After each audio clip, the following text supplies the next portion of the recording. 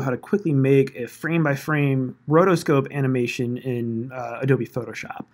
Pretty simple technique, just using a pre-recorded video and a few drawn-on frames. In the past, I've had students make GIFs that come out looking at anything from this, different drawing in every frame, to this, just tracing on top of the photo, to even using other photos like this one. I got the inspiration for this project from a few music videos. A little bit more recently, the Justin Bieber video with Skrillex, Where Are You Now?, where they printed out every frame from a Justin Bieber dance video and let fans come in and draw right on top of the frames of the animation. But I think a little bit more classically done by Aha's Take On Me video. So now this technique can be done a little bit easier than it would have been able to during the Take On Me. So I already recorded a really quick video using my webcam of just kind of pulling an imaginary thread from my Wacom stylus. And then over in Photoshop, if I close this out, I'll save it real quick. It's real easy to bring a video into Photoshop just by going to File, Import, Video Frames to Layers. So I'm going to go ahead and locate that untitled screen recording that I grabbed. For this project, I think using video is about 5 seconds-ish. Mine's 4 seconds. That works best. You don't want it to be too long to start with. So when you open it and when you import it, you get this little window. You can select a certain range to trim if you have like access to the beginning or end of you turning on or off the webcam. And I really recommend limiting to every 2 frames or maybe even 3 depending on how long the animation is. To start with, anywhere between 25 to 50 frames is plenty. Just depends on how much work you want to put in. So I hit OK.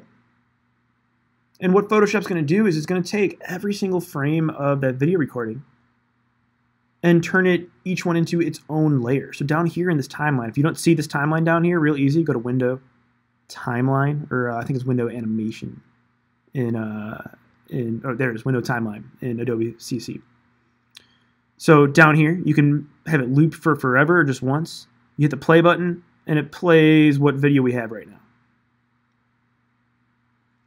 So what I'm going to do is I'm going to group all my layers together just by clicking on my first layer, layer 1, holding Shift, clicking on my top layer, Command-G to group.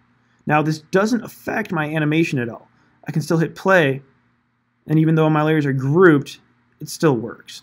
But before we start drawing on, we're going to create some new layers. And over here, this tiny little options menu, the option that you want to uncheck right now is New Layers Visible in All Frames. So if I uncheck that, what I can do now is in Photoshop, I can make a new layer. Over here, this little button, or Command-Shift-N on a Mac. And now I've got a new layer. But it's only visible on layer 2. If we see, or on layer 1. If we see on layer 2, layer 57 is no longer visible. So what I can do is I can grab my brush tool. I'm just going to use a simple white circular brush. And I can draw on top of that frame. Now I go to frame 2, and the drawing's gone. So I'll go ahead and make another new layer. Draw again, and repeat this process. Next frame, new layer, draw on it. And now if I play these first few frames, I get that little line moving. So I'll go ahead and delete those and actually start my animation. So the process kind of looks like this. I'm going to go ahead and make a new layer, make sure I'm on frame 1, draw a little bit, I'm going to zoom in there, go to layer or frame 2, make another layer, draw a little bit more. Now depending, like this is where you get creative, depending on what you want, you could maybe change your brush every few frames or so, maybe change the color. I'm just using a white brush for now. But again, real simple.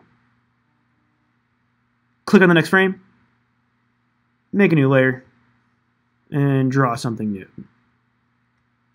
This is something to experiment with, like what changes over time. You know, maybe I start drawing a little bit of an outline forming on the pen. So my next layer, I'm going to finish that line again, and now extend the outline on the pen. So depending on how much work you want to put in this, how much time you want to put in, you can get something that looks pretty cool. But this is as close as we're getting to traditional animation methods with Photoshop right now. So I'm going to go back to my original file, the one that's finished. It took me maybe less than 15 minutes. This one, I think, had 48 frames. But pretty simple, quick animation. So to save this animation as a GIF or an animated file, I'm going to go to File, Export, and then in Creative Cloud, I like to use the Save or Web. It's a legacy version. In this menu here, there's a few options that I just want to check. I want to make sure that it's being exported as a GIF, which I can find up here. Make sure that it's looping for forever. And the next thing I want to check is the size. Right now it says it's going to come out at 27 megabytes, which is kind of big. GIFs, if they're being played on a phone or on Twitter, they don't need to be that big. So what I'm going to do is I'm going to decrease the size over here. I'll drop it down to 66% of its original. Select off and see what that size gets me. And I'm down to 9 megabytes. That's a lot better. So I can from here just save that. And I've got a new animated rotoscoped GIF.